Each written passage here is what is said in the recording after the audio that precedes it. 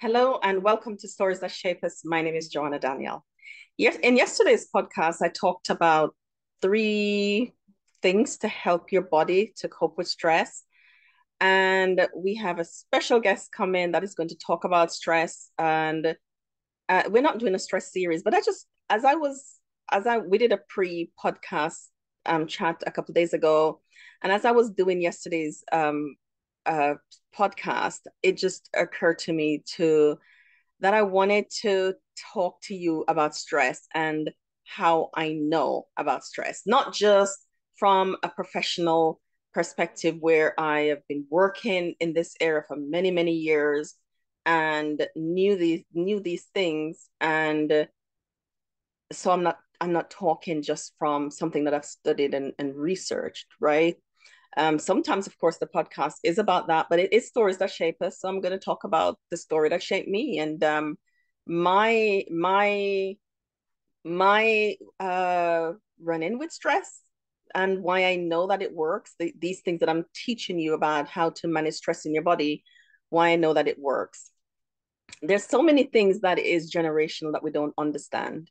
And earlier on in the stories that shape us, I talk about some of the things that we do and where we learn some of the things, and sometimes conversation that I have with people in my family. Because one book that I absolutely love is "It Didn't Start with You" by Mark Woolen, that talks about things that is coming down through the generations, and things that our foreparents did, or our uncle on our mother's side, or our cousin on our father's side that did, that we're doing and we don't understand. Like, we can have a fear of water but we don't know why, and it's coming something down through the DNA, down through the generations, right?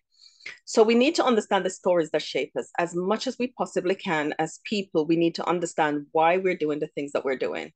Now, I am a doer. For those who know me closely, know that I will get things done, right? I make my list and I work through my list. I have three children. One of the things I said to myself when I had my children was that I wasn't going to be superwoman. But one of the stories that shape us is the things that we see. We can only do what we see because we're in that automatic mode until we learn something else and do something different, right? So even though I said I wasn't going to be super mom, and I don't even know what the definition of that is, but what I meant by that was that I wasn't going to do everything. I wasn't going to be all things to all people and do everything. And I thought I was doing pretty good at it, but I also was doing everything. I was doing a lot. At one of my birthday parties, my friend gave me a plaque that says Queen of Everything. And I think that was how I was seeing as well, even though I didn't see myself that way, but that was how I was seeing. I was doing a lot of stuff at the same time.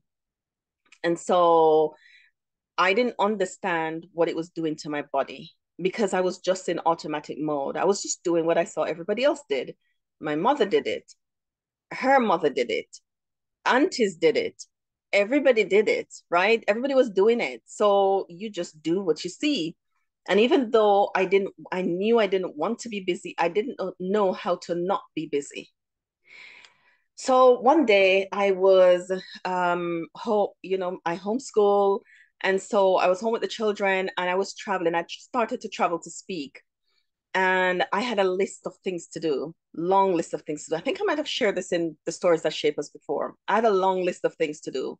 And I remember looking at the list and feeling really tense in my body. But those days I didn't know how to understand and be as in tune with my body as I am today. And I have to be attuned with my body because I'm learning how to look after myself. Because self care is really understanding our body. Well, part of self care is understanding our bodies and giving our body what it needs, responding to it. When it says it needs water, give it water. When it needs rest, stop and rest, those kind of things. And so I had this long list of things to do, including comb my daughter's hair, go for a walk, pack because we were traveling again to speak. We were doing back to back speaking. I would come home on Sunday and I'm leaving again on Friday with three kids, and my husband was working away. And so I was doing this and I was doing this. And one day I had this long list of things to do. I felt tired, but I wasn't stopping because I like to make lists. And so I was going to make my way through everything on that list before I stopped. That's how I am, right? If I have 10 things on that list, I'm making my way through all 10 today. It must be done. Must, that's my first clue there, that when we must do something or have to do something, that's going to put us in a position, right? So for some reason that day, I decided to call my aunt, my father's sister, called her, and she says, I hope you're not working too hard, because our family tend to work hard and then we have a breakdown. I'm like, nobody ever told me that. nobody nobody shared this information with me. It's not information that we not normally share and sit and talk about. And but here was somebody, the generation, two generations above me, having some really vital information, some story that could help me unlock how I manage life, how I dealt with stress, what the things I put on my plate.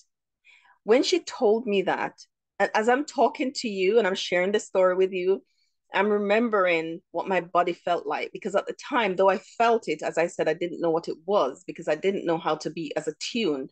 And I think I was used to the feeling of just tenseness in my shoulders and my back and just stress because I have to get through the list. And so when she told me that, it was like a light bulb moment for me. I'm thinking, that's my life. I like to do things. I love to work. I love what I do. I love this podcast. I love doing the retreats. I love planning the conferences. I love executing. I love pouring in. I love planning the workshops. I love talking to you when you ring me. I love everything about what I do.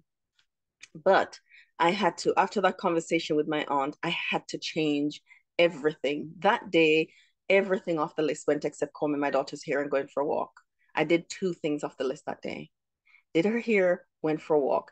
And would you believe it? The world didn't end. The next morning we woke up and the world didn't end.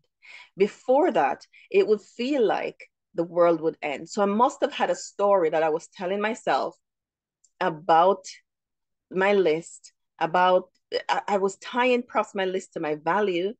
And if I didn't complete the list, though nobody knew if I completed this list or not except me, but somehow it was connected to how I see myself and my self-worth. That conversation with my aunt freed me from not needing value from completing tasks or feeling like I've done 20 things today. I could do two things and I'm okay. That conversation changed my life, changed how I interacted with things. It helped me to be more aware of myself and what I was doing and how much I was doing. And of course, other things that happened over the years taught me more, and I had to learn and unlearn a lot of things in order to manage stress.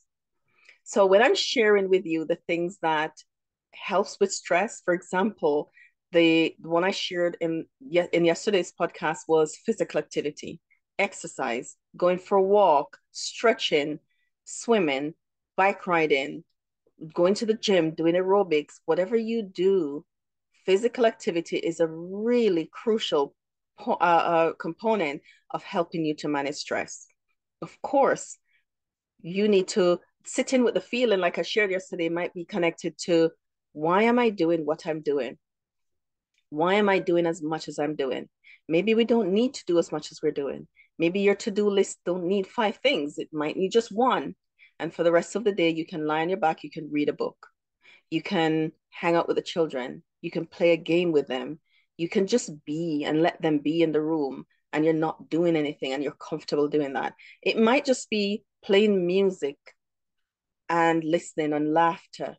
It might be just making a delicious meal for your family and linger long around the table while everybody talk, or you just sit and listen to the children as they talk.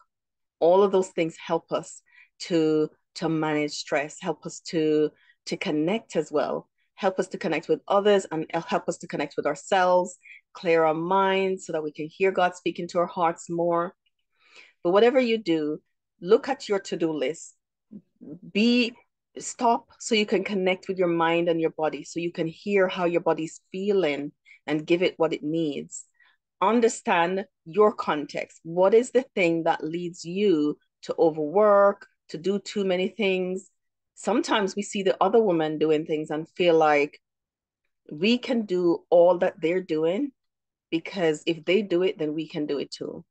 And I say, not necessarily, because you don't have the same motivation, and the same story that shaped them is your story is completely different. But whatever you're doing, know that there is a fallout for stress. And I'm cutting a lot out, but it took me a while to be able to retrain myself to, even though my to-do list was cut down, another pivotal moment for me was sitting in hospital, going to do a scan, and then getting a call back from the doctor the next day, and not 2 weeks, as the lady had told me. And my friend said, Joanna, that's stress. Really, another light bulb moment, which again changed my life. I haven't gone back since. Changed my life and continue to change my life. We want to be able to understand it before we get to that place. So as I'm sharing my journey with you, there's a lot more to share. I'm going to have this conversation in tomorrow's podcast uh, around lifestyle medicine and some of the things that is useful for managing stress. But investigate for yourself the story that shapes you. Why do you do the things that you're doing? How much do you have on your plate? Is there some things that can come off?